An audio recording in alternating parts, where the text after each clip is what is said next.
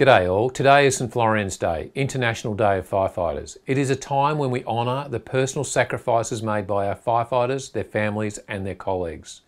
This year, tragedy has hit close to home amongst our first responders. Only last week, we grieved in sorrow and solidarity amongst our Victoria Police brothers and sisters in blue.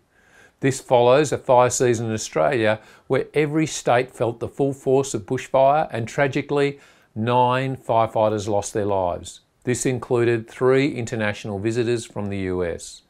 Although construction of the Victorian Emergency Services Memorial in Melbourne's Treasury Gardens is complete, the current coronavirus restrictions mean that an official opening is still some time away.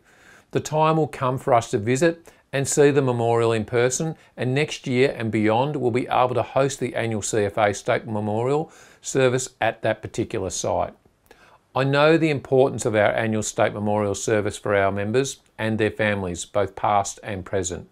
The service itself provides us with a time to recognise and reflect on our CFA community, and in particular those that have lost a family member or a friend in the line of duty. We will remember 2020 as one of the toughest years Victorians has faced. However, 2020 also marks the 75th anniversary of CFA.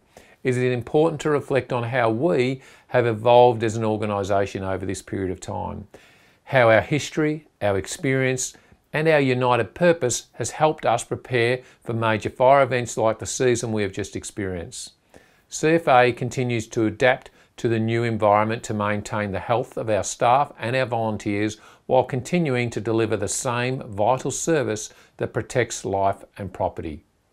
But we never forget. We know that regardless of time, the memories, love and respect we have for all our fallen firefighters will remain with us forever.